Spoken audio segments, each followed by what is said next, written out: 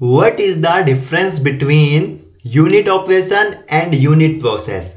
Hello everyone, welcome in Learn CHE. In this video, we are going to discuss about unit operation and unit process. Then we will also discuss about the difference between unit operation and unit process.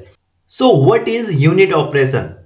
And as a chemical engineer, unit operation is our primary focus, and you can say that chemical engineering is all about unit operation or the study about the unit operation, right?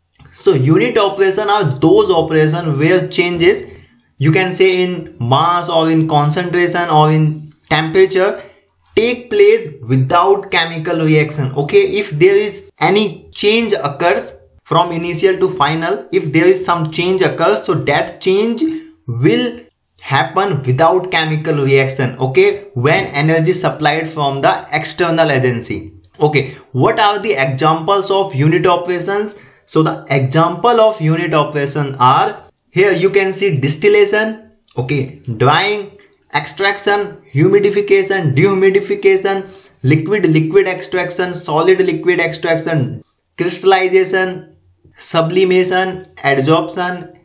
Okay, these are the example of unit operation. Here you will not see any chemical reaction. Okay, so whatever change you see here, that change is without chemical reaction. That word is very important when we supply energy.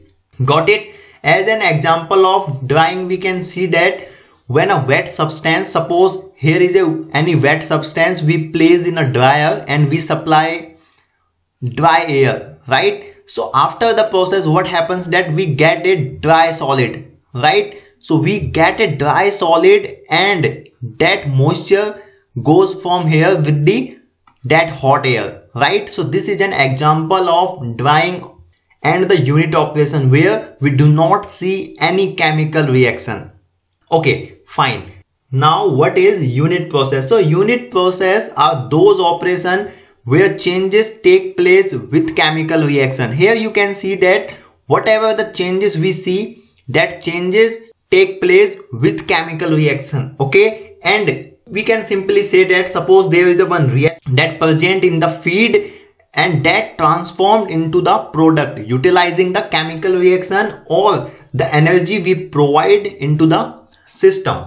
Okay, suppose there is one example of combustion. Suppose we supply energy to the wood. Okay, suppose there is a wood, this is wood, and we supply the energy to the wood, right? So as the ignition temperature will reach, then this wood will catch the fire and that wood will burn. Okay, and after the combustion, that wood will convert into the ash, and that ash will be the final product and we will get the energy from that wood. Okay, here you will see that the initial product and the final products are different, right? And here you will see that there is a chemical reaction takes place. So this is an example of unit process. There are many examples of unit process, as you can see here: reduction, oxidation, chemical reaction, any chemical reaction which we see where reactant convert into the product, dehydrogenation, electrolysis, etc. are the example of unit process.